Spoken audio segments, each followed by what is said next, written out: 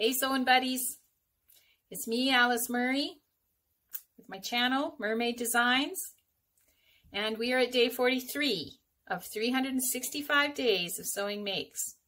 And today you are in for a treat. It is such a treat.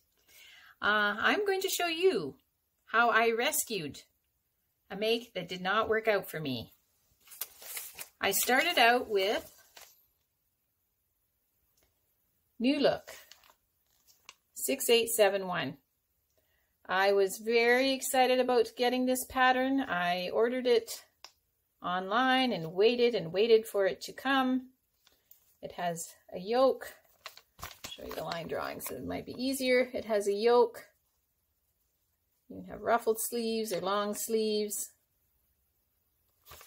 The yoke is kind of in this area. And I made it and tried it on, and it was awful. So awful. And the problem was not the pattern. I don't fault the pattern, but I made it out of quilting cotton. Made it out of kind of a heavier quilting cotton for the yoke, and then a lighter quilting cotton for the bottom. And it was too stiff of a material, and it's gathered, and it just kind of stuck out in an extremely unflattering way. And you couldn't like take it in or anything to make it better. So what did I do? I reached for this cute little pattern, which is called K263. It is an Ellie May design. And this little dress here has a yoke and then a gathered skirt on it.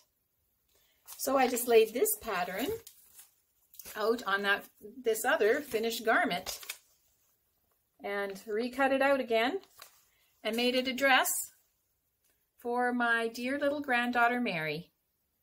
And she is going to join us through the wonders of technology from beautiful Cape Breton and just give us a twirl in her new little dress. And she is a very busy 1-year-old. Take it away, Mary.